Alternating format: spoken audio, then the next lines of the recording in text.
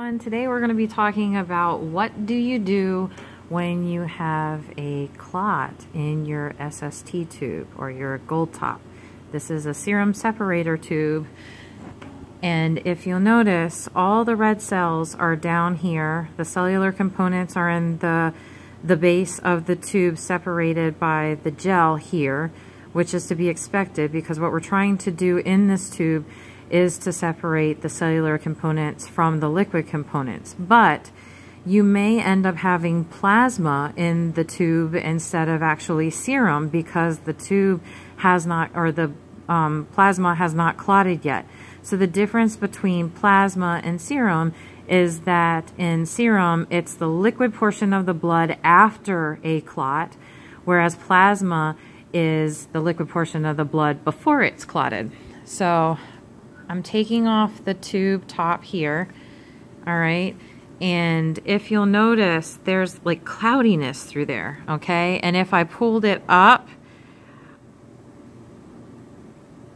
I would be able to pull out only so much liquid from there, and then it would cause me to not be able to pull the rest up. The liquid would seem like it's hard to pull up into the actual transfer pipette.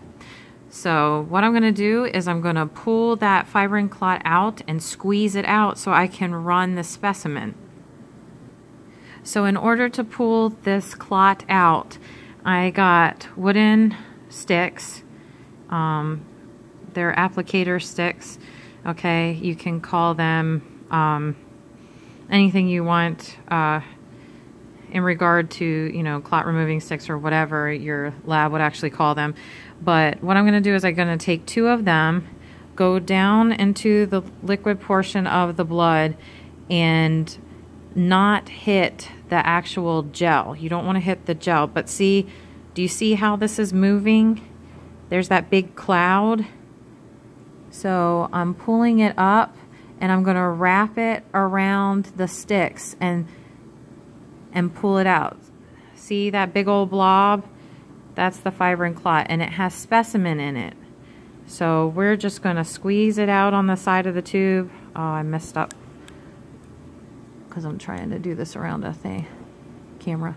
Okay, so see how I squeezed out all the liquid out of that, and now there's just a little bit of goo.